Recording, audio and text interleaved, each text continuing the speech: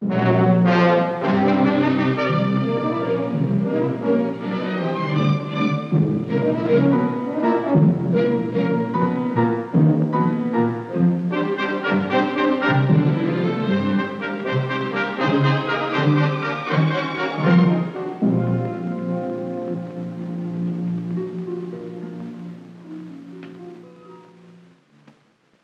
the camera is an accepted tool in law enforcement. Photography can be used to great advantage in practically all phases of military police work and has yielded especially significant returns in criminal investigation. It is in fact questionable whether the CID could operate at its present efficient level without it. Photographs are taken to obtain a record of what may become evidence. It is therefore important for all military police personnel to appreciate the capabilities as well as the limitations of the photographic process. This is a badly underexposed photograph.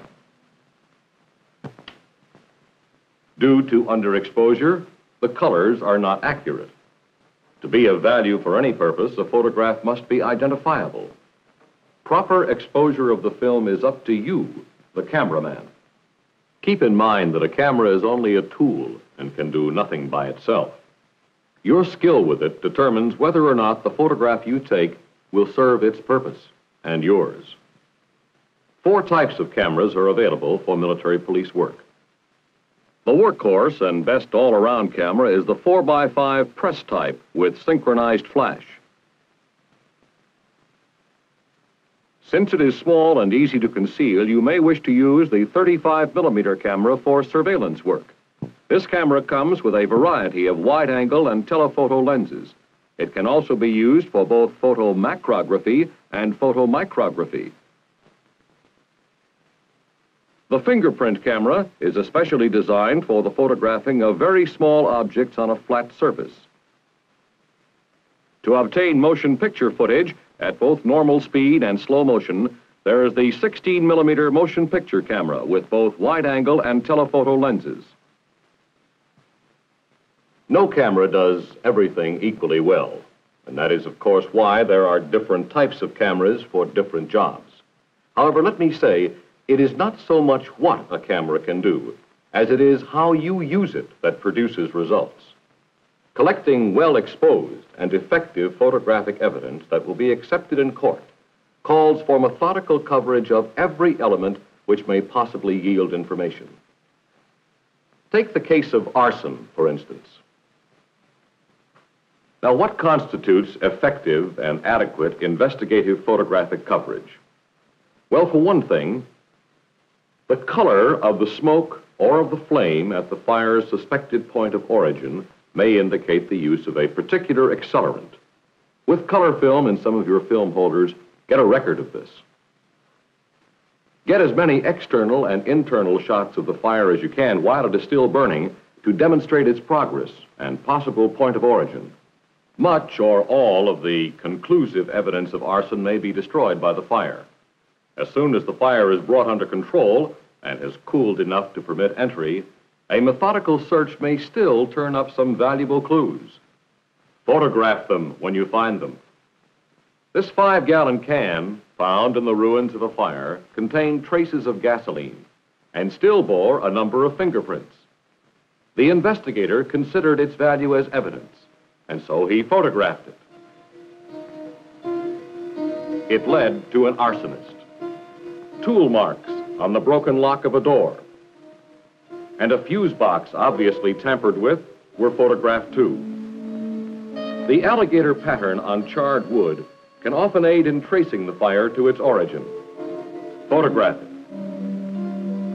In the photo lab, take extreme close-ups of all items which may become evidence, including fingerprints if arson is definitely suspected. This will also include items already photographed at the scene. Black and white or color photographs give you a permanent record of perishable and often fragile evidence, which may answer the question, was it arson or was it an accident? Arsonists frequently have a compulsion to view the fire they have set, and often act irrationally while watching it. Get as many covert pictures of such people as you can, but don't jump to conclusions.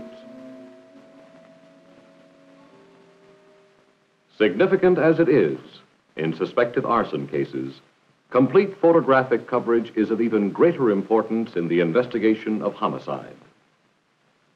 A major has been found dead on the floor of his room in a BOQ. A crime scene sketch must be made to record every detail of the scene. Each camera position should be marked so the photographs may be correctly interpreted.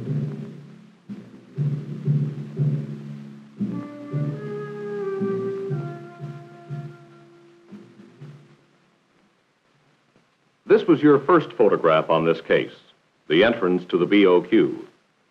Include a data board wherever possible in every shot, where it will not obscure possible evidence. On the data board, you list the time you made the shot, the date, the location, and your initials. The data board serves to identify the negative and to ensure that it is not printed in reverse. Photograph the hallway from the entrance just inside the door. Then make a shot of the hallway from the other end, toward the entrance. The door to the victim's room is next. It is followed by a close-up of tool marks on the door and door frame. These may indicate a forced entry. If there are fingerprints on the doorknob, photograph them with the camera on a tripod before the knob is removed for further examination. Now photograph the room in a logical sequence of overlapping shots, beginning with a general shot from the door.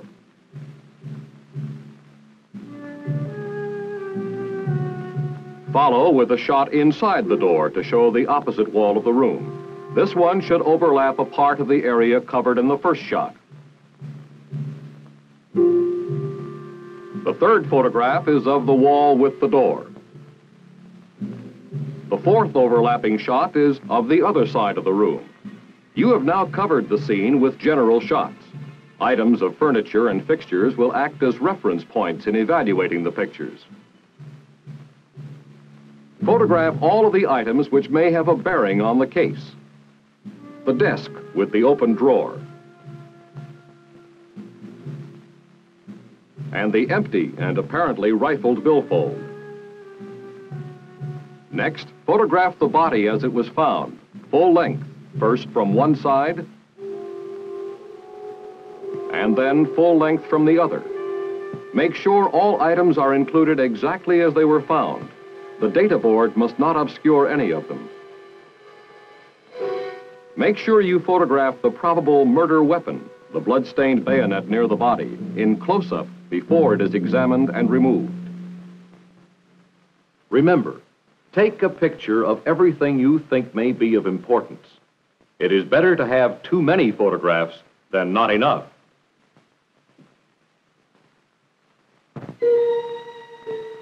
The second phase of investigative photography consists of making additional close-ups of the items which may become evidence. This is best done in the CID photo lab. The suspected murder weapon is again photographed, this time with a measuring scale parallel to the bayonet to establish size and to show possible depth of penetration. At the lab, the press-type camera with its double extension bellows is also used to photograph the fingerprints on the doorknob after they have been treated with powder. Because of the curved surfaces, the fingerprint camera cannot be used here. The photograph may be an aid in identifying the fingerprints. You need not accompany the victim's body to the morgue, but you should be present at the autopsy to make one identification shot of the head and shoulders of the victim and two full-length photographs of the body.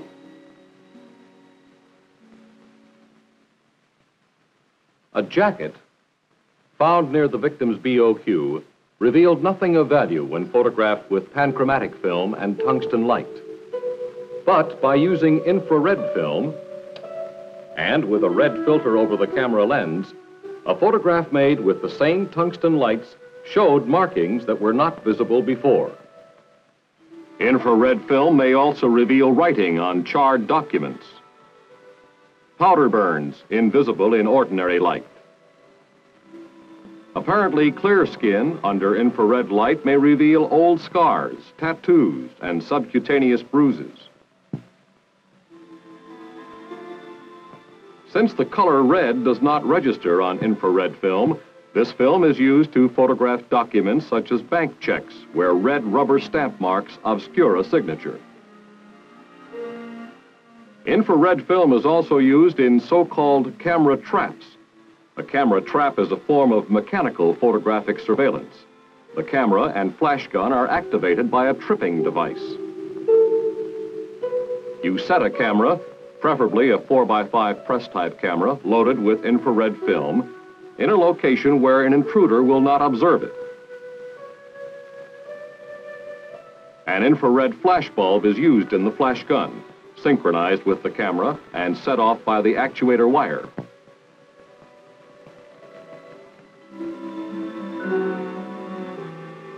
At night, leave a dim light burning to prevent an intruder from seeing that faint glow of the infrared flash bulb if he happens to be looking in that direction when the flash gun fires.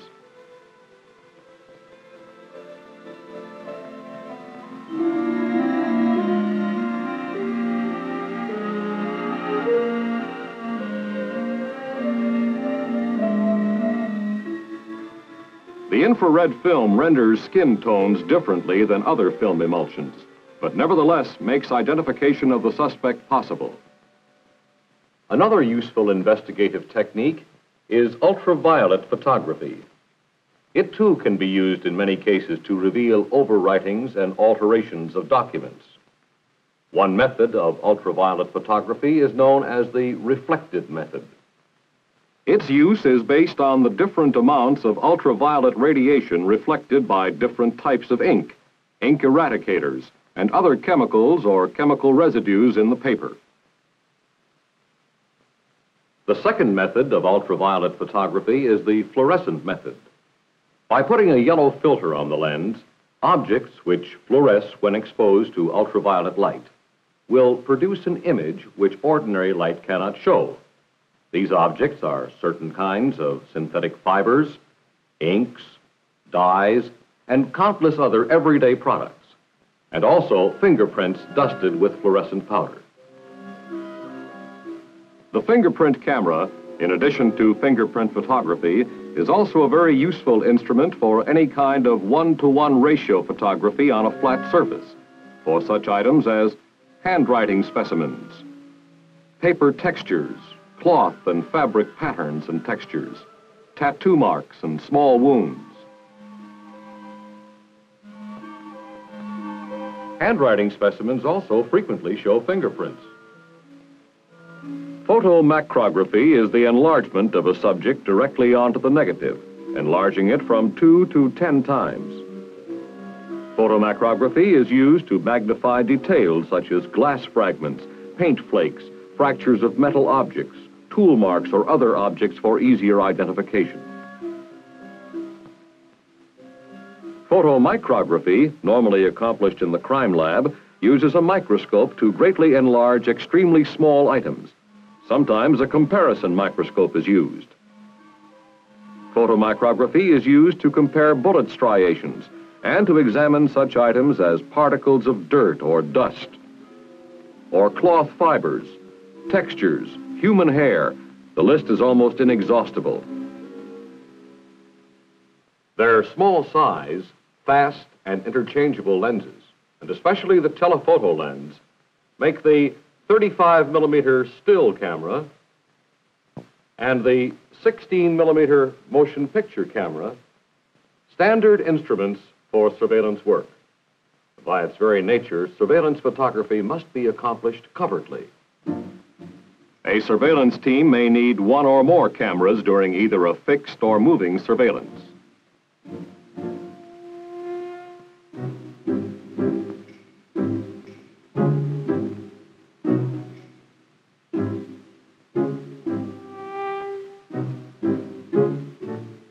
This surveillance photography provides a permanent record of the incident. The pictures taken surreptitiously with a 35-millimeter still camera and a 16-millimeter motion picture camera should be taken with a telephoto lens and be well enough exposed to identify the subject. Now, if it is handheld, a telephoto lens is apt to cause camera movement and blur on the film at shutter speeds of less than 1/200th of a second. For best results, a camera with a telephoto lens should be mounted on a tripod or supported in some other manner. When necessary, a concealed surveillance may be made from a moving vehicle. The motion picture camera is particularly useful for this mission. A tripod or other fixed support is not desirable in this situation. This man has drawn attention to himself as a suspected narcotics addict, the kind of man the Army has no need for. He and his friends have been kept under surveillance. After necessary coordination, CID investigators and agents from the Federal Bureau of Narcotics prepare to raid the meeting place.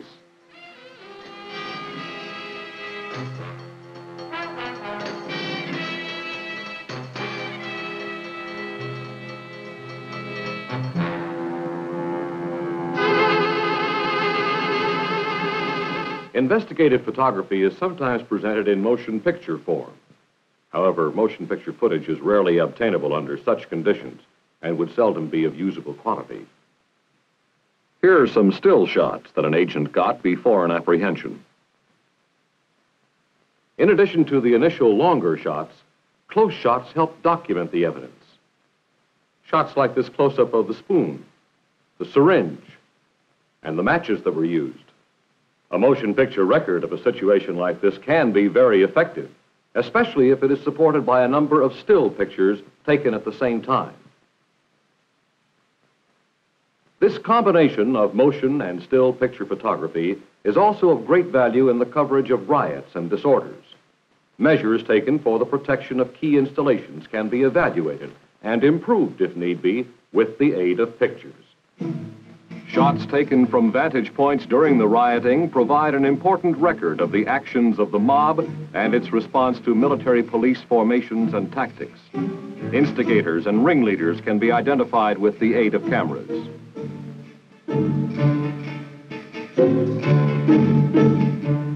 As in any military action, aerial shots too are important for the discovery of situations on the ground. Any activity on rooftops obscured to observers and cameramen in the streets can be recorded from the air.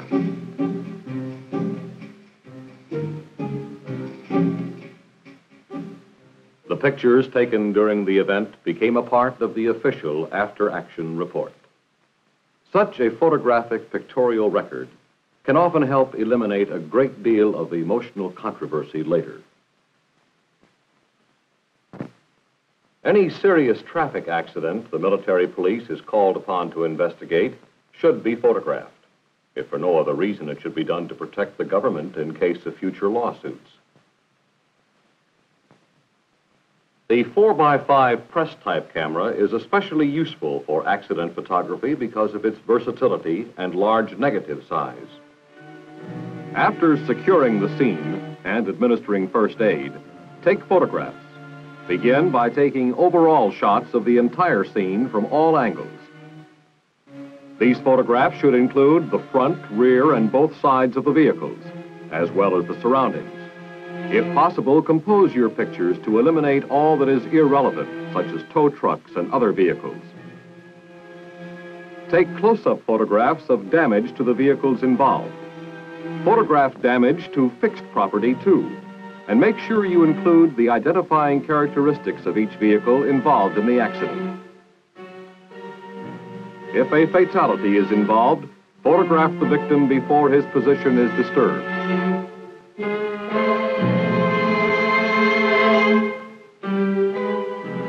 Finally, photograph perishable and fragile items such as skid marks and debris at the point of impact or strewn along the road. Photograph both approaches to the scene of the accident. This is to obtain a record of road conditions, terrain features, general visibility, and traffic control devices if there are any. If the accident happened at night, go back the very next morning and photograph the location of the accident scene a second time in daylight. You do this to provide a record of details that weren't visible at night. Most investigative photography is done with black and white film. Where color is an evidence factor, however, the slower color emulsion should be used. But I want you to remember that there are certain limitations to the use of color film. The exposure must be right on the button with hardly any room for error. By looking at the underexposed picture here, it is difficult to tell that this is the same person. Another important thing to remember is that color film has no brain and cannot make allowances for discrepancies in reflected light, like you do in your evaluation of color. Film companies therefore make two types of color film, one balanced for daylight, one for artificial light. They can only be used interchangeably with the use of the proper filters on the lens. So, when you have to use color film, use the right film and expose it correctly. Otherwise, you've gained nothing by its use. A hit-and-run case is a situation where the use of color film might be indicated. The color of the paint scrapes on the damaged vehicle may be the only clue to the identity of the offender's car.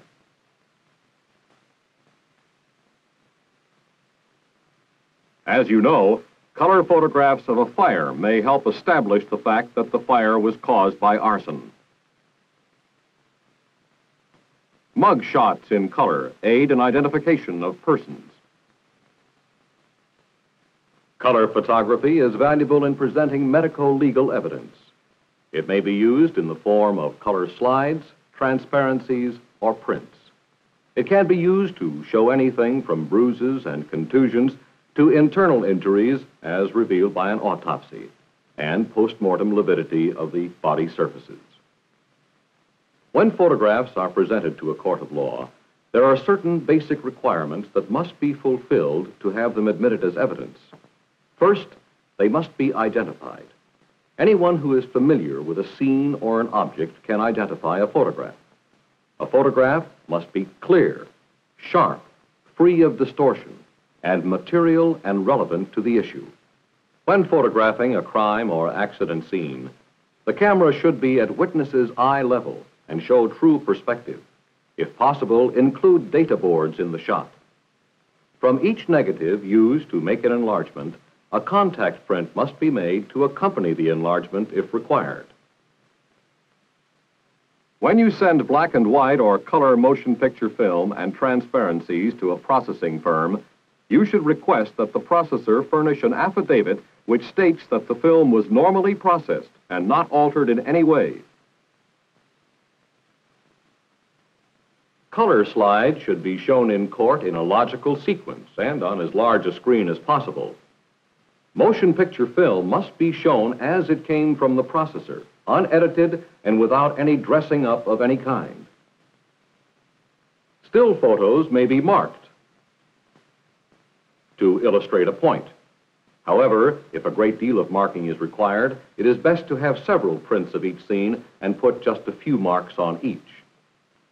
Chain of custody of negatives, prints, transparencies, and motion picture film is the same as that for any other type of evidence. Now, before we wrap up this orientation on the use of photography in military police work, let's sum up. Photography is a very valuable investigative tool. Its primary function is to preserve a record of what may become evidence, especially fragile and perishable items. Photography supplements your written reports and hand-drawn sketches and helps you make your case, if you have one. And here let me stress one point. We are just as concerned with establishing a person's innocence as with bringing the guilty to justice. The application of photography to military police work is limited only to your imagination and your ability to handle the photographic equipment available to you. Use it properly, and you will become a more effective member of the team.